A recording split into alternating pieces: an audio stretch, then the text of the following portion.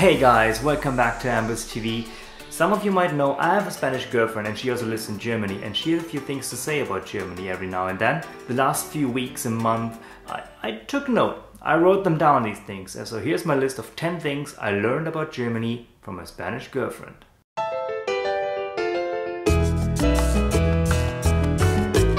Number 1 on the list. When it's 30 degrees Celsius outside, that's like 86 degrees Fahrenheit, and you're in bed, make sure to fully cover your body in the duvet, like a sleeping bag.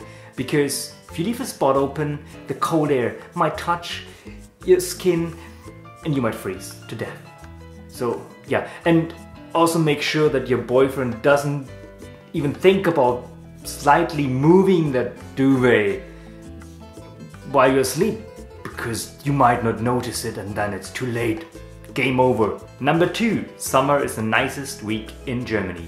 Yeah, and during that week in summer, also make sure that you have your hot water bottle nearby, because the heating's turned off, and just in case the temperature drops a little bit, you might need it. Number 3 on the list is slightly scary. Our mosquitoes are huge. They are like dinosaurs. Yeah, there's not much to say. They're terrifying. I don't know how tiny the mosquitoes are in Spain, but ours must be huge. Number 4, I also learned from her that I can swim in my glass of beer. Yeah, because it's so huge. We Germans have huge glasses. I didn't know that they are so huge that I can swim in them, but now I know it, thanks to her.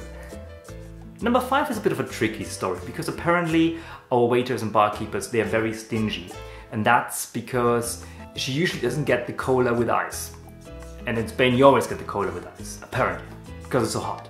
I think it could be because a lot of Germans, they don't want the cola with ice because of the watery taste when the ice cubes melt, or some people think, at least that's what I heard, that they get less cola when they order cola with ice. Often you get the bottle with it, so you can just pour it in. I think it's always easier to add them than take them out once they're in there, and that's why they might just not put them in right from the start. I'm not sure, but maybe there's a waiter or a barkeeper who could enlighten us why you usually don't get the cola with ice unless you specifically ask for it. Number 6 on the list. Yeah, so apparently every day we speak our language and we survive, it's a miracle. Yeah, because we have words with 3 consonants in a row and no one can speak them without choking to death. Yeah, I'm alive, and I can say words like Angst, Schweiß and Unterschrift. Yeah, I'm happy. And we're already at number 7, which should have been number 1, because that was her first impression of Germany. When she arrived by plane and she looked down from the plane, she saw a lot of green fields. So, we must live near cows, because it's green everywhere and there's forest everywhere, with basically whole Germany is just a huge farmland. Yeah, she changed her opinion now, and yeah, now these green fields, they're all dog toilets, and then when you go jogging you step in it.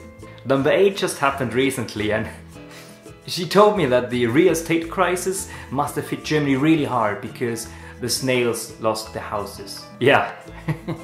And I figured out that after a few years of living in Germany, she finally discovered slugs.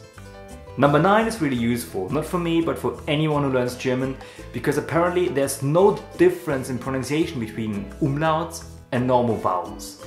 Yeah, so there's no difference between A and E, or Boden and Böden. No, it sounds totally the same, right? Boden and Böden. Finally I figured it out. So yeah, just forget about umlauts, learn German and just use vowels. It's so awesome, so easy, simple. And last but not least, number 10. This is a really important one because it can save us a lot of time. We spend too much time baking cakes. There's a lot of bakeries in Germany. Just leave the house and there's a bakery. Why do we bake cakes at home? Yeah, just lie at the beach in the sun in Spain. You don't need to bake a cake. Actually, I don't bake very often. I think I baked a cake once. No, it was a Stollen. And I made a video. and it was a disaster. So I'm gonna link it here, you know, it was old camera. Have a look. So these were the 10 things I learned about Germany from my Spanish girlfriend, and if you follow these rules, no, they're not actually rules, if you know these points, you're gonna have a much easier time in Germany, and you're always welcome, and stop by here and have fun.